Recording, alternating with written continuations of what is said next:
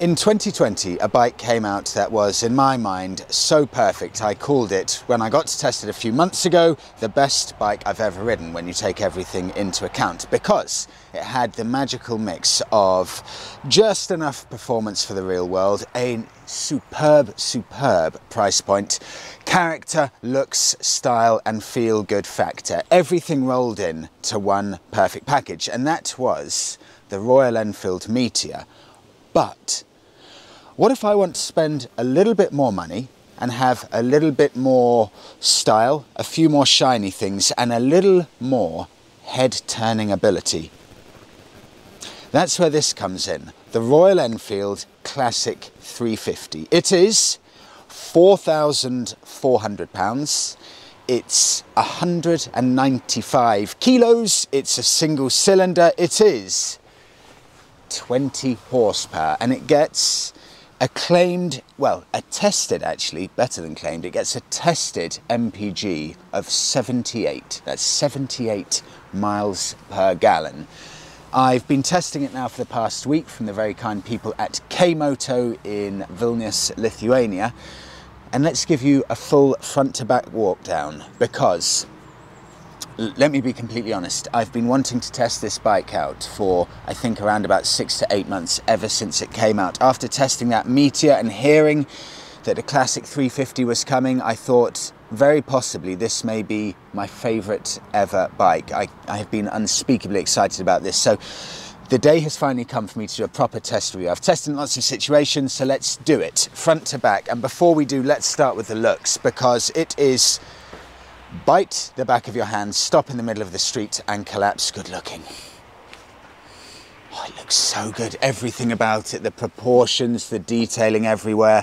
First things first, this is what you would call, relative to other motorbikes, a fairly budget level bike, at least price bracket wise, but don't let the price fool you, because Royal Enfield have come on so far with regards to quality. This is a breathtakingly good quality bike. I can't find any area on it that's not of the highest standard. It is a stunningly well built bike, and it's as good as anything else out there on the market. Front to back, finally. Beautiful spoked wheels with, I love that. That's the sound I want to hear. Metal front fender. Lovely spoke wheels, single disc with from a company I have no idea about, but it's all that you need. Great looking chrome indicators with this little cap. There is a specific name for that, but I can't remember. Lovely little cap on the circular headlamp. I'll just do a quick sit on, just to give you an idea of my size before I forget about it, because I'm 6'1" and about 80 kilos, and that's the bend in my leg, and this is how I look size-wise. It is as close to perfect as you could ever possibly want. The position to my hands, there's no weight at all on there. The bend in my legs when I'm changing, or when I'm braking and changing down the left-hand side, it's all completely perfect. It feels like a bike I could sit in all day in absolute comfort. It's the most beautiful ergonomic position I've ever experienced. And the seat, that is one of the most comfortable seats that I've ever felt. It's like an extremely comfortable sofa that you'd have in your living room with, I mean, look at that for a pillion seat. That's a proper pillion seat. None of these ridiculous ones that are about that short. That is designed for all-day pillion comfort. Have a look here, Monica, if I get you to just come into this bit. This is what I will see. It's completely simple. If you go for the sat-nav option, that will be integrated into there. Turn on the ignition. Very simple. You get a fuel gauge at the top and a couple of trips. Mileometer, odometer, and that's it. Nothing else at all. But look at the quality of the chrome and the finish everywhere. Starter switch there, that's how Royal Enfields do them on this and the Meteor, all very nice. The switchgear, all of good quality. Lovely chrome mirrors. It's got, I'll just get you to zoom back out a bit, Monica, single-sided pea shooter exhaust there with, let me get the key out because I don't think I've seen this on a bike yet. Before I get to that, lovely chrome inserts on the engine, beautiful finned single-cylinder engine with metal exhaust. This is not metal exhaust, metal rear mudguard.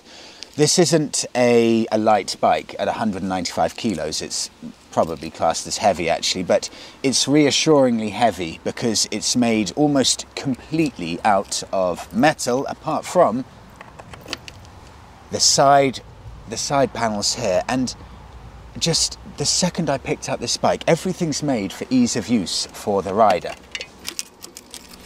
It's all so easy. You've got your tool roll in there, everything else that you may need to check on, but it's all been made so beautifully. And the fact that you just simply open it with a key, you don't need to carry a screwdriver around like I do with the Bonneville to undo it. It's just ease of use, brilliant. It's got a centre stand there so you can work on it yourself without any issue at all.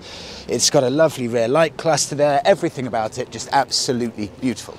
While I'm busy testing out the Royal Enfields in Lithuania, my Bonneville's at home, and I can make sure that I've got up-to-date tracking ideas of exactly where it is with my SIZZAPP device. There's actually been a recent story about 2 quad bikes that were stolen from Latvia and driven on a trailer across the border to Lithuania, but because the owner of the 2 quad bikes had SIZZAPP devices on both of them, he was able to get in touch with the Lithuanian police, track exactly where both of the quad bikes are, and both of them were recovered. So you've got completely up-to-date tracking of exactly where your vehicle is. You can go onto the app, always check where it is, and of course if you figure out or find out that it's been stolen, you can get in touch with the authorities. And SIZZAPP also have a new business solution whereby if you've got a fleet of motorbikes or cars or vans, you can track them all on the website, see exactly where every single vehicle within your fleet is, see the routes they've done, and keep up to date with the maintenance schedules of all of your vehicles. So if you are in the market for a tracking device, whether you're an individual or a business, go and check out SIZZAPP. I've been using them for I think about a year now, and I'm extremely happy with it. It's always on my Bonneville, so highly recommended.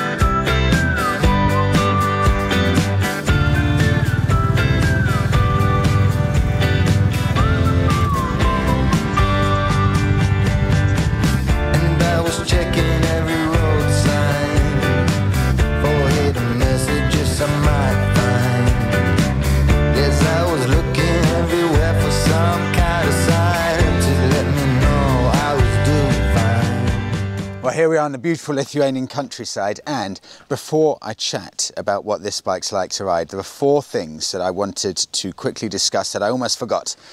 Number 1, there is, as standard, a USB attachment, very, very cleverly placed. I'll just turn it there, Monica, you probably would never have noticed that, right there. So you can see my phone, USB, QUADLOCK attachment, and that is a standard USB. I'll just pull that out so you can see it. How good is that, just with a little latch there? Brilliant. So USB comes as standard, and something I almost forgot. The exhaust note. Before I turn it on, this is one of the best sounding standard exhausts I've ever heard. It is beautiful at all speeds. Everything from standstill, that beautiful single throaty burble, and then when you get it up to about 25 miles an hour and just give it a little bit of throttle, nothing too much, just some subtle throttle, it's just beautiful, beautiful sound, so full of character, and just a lovely, lovely throaty burble, exactly how a single should sound. So get ready for this, and it's a standard exhaust. So, on tick over, and with a few revs. Ooh!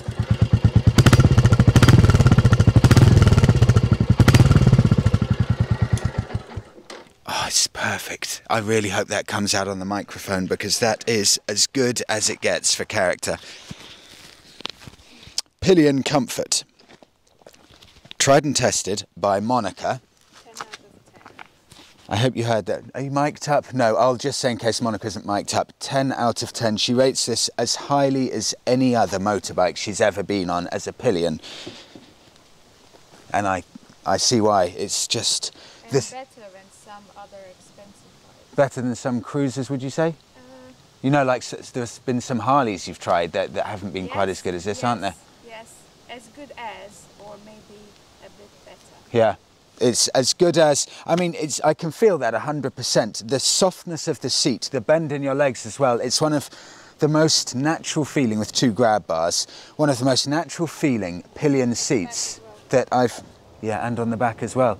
That's really, really nice. That's just about as good as it gets. And for relatively speaking, such a small bike, superb. One other thing I wanted to get to. So I just plug my USB back in. Okay. Practicality again. Something I noticed when riding around Vilnius. Cut that, Monica. One of the best turning circles I've ever experienced, I will demonstrate.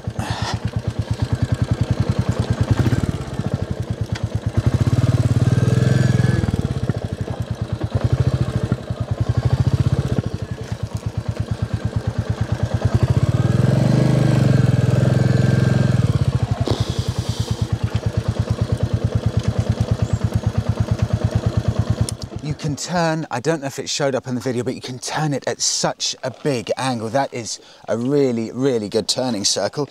One more thing I'll do, I'll get straight on with you, Monica. Lean angle and general weight of the bike. Oi, okay, let me be honest. You can feel that's a big, oh, hoi!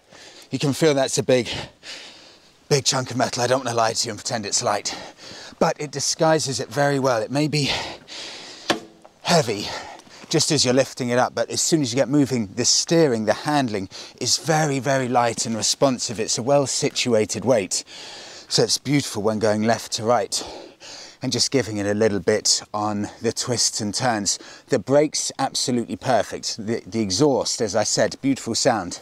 The power, just as I get my breath back, Monica may just quickly speed this bit up. This is what people will be asking. 20 horsepower. What are the limitations? And I know this is what 90% of people really, really want to know. So, the limitations.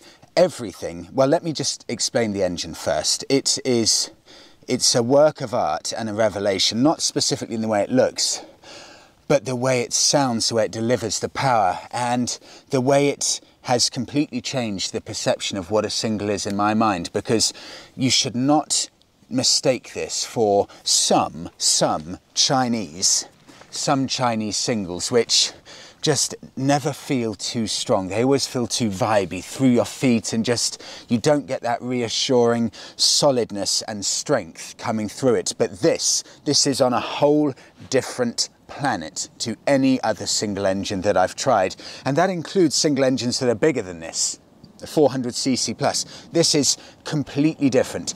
Don't discount this because it's a single cylinder. This is exactly the blueprint of how single cylinders should be. It feels strong, it feels powerful, it never feels overstressed, you're never wringing it to get the most amount of power. It feels borderline lazy, but in a really nice way. It never struggles, it never panics. It is a revelation, this engine. It's completely changed my opinion on what singles should be. I can't say enough good things about it, but that power limitation of 20 horsepower.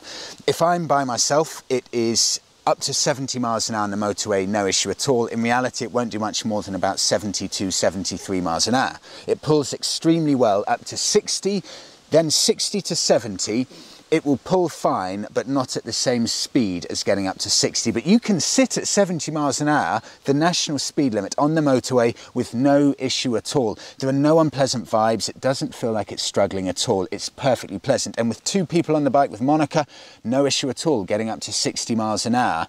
And it's fairly rare, unless you're going touring, that you're going to be doing much more than that. Most of the time, for most people, 2 up, you're going to be doing coffee shop runs and stuff.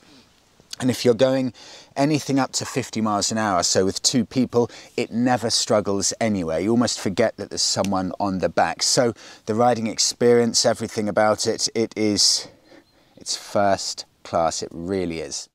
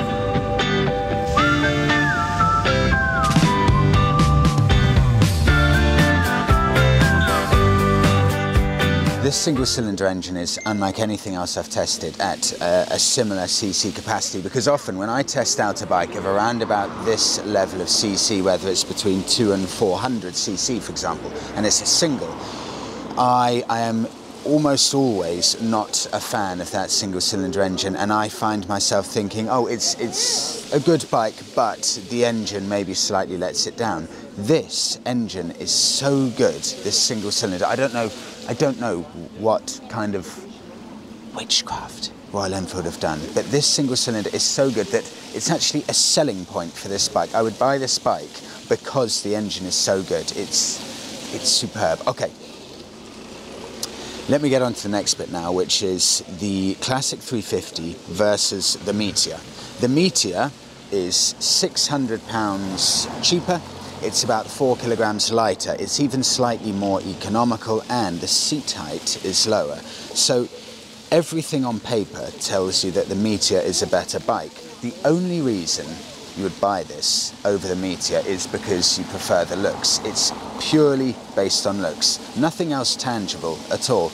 And would I part with £600 extra for a bike that, at least on paper, isn't quite as good? And after riding this now for a week, and after having tested out the Meteor a few months ago, I can say categorically, without even having to give it a second's thought, absolutely yes, I would pay the extra money for this. It's the feeling that it gives you every time you ride it. It's like riding the Meteor, but you feel even more special. I mean, just coming to the coffee shop now, just parking it behind me, just looking at it, just looking at it downstairs from our apartment. Everything about it, it makes you feel amazing. Yes, you have to pay a premium for those looks, but my God, they're so worth it.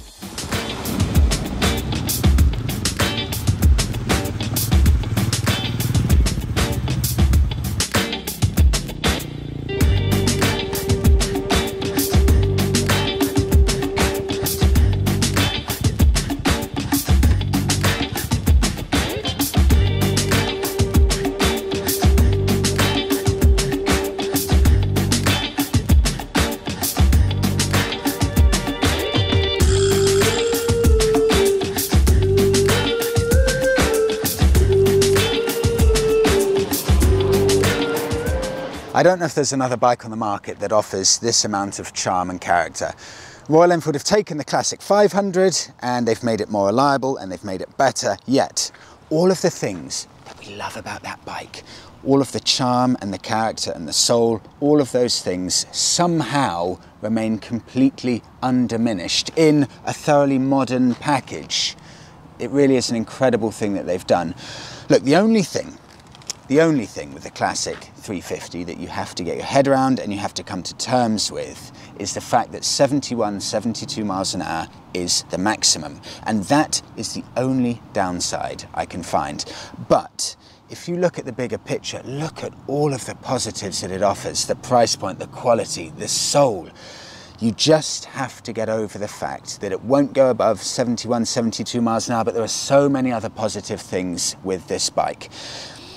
You can judge enjoyment with regards to a motorbike as the adrenaline rush that doing a wheelie or getting your knee down gives you, or you can look at it from a far, far purer point of view. The simple pleasure of going to a local coffee shop, doing the week food shop, just pootling around town, going on B roads at 40, 50 miles an hour. This bike turns every single journey into a genuine adventure. It makes every journey the highlight of your day. And more importantly, and I really do mean this deep, deep down, this bike, really and truly, it makes you happy to be alive. And I'll end it on that note. I absolutely love it.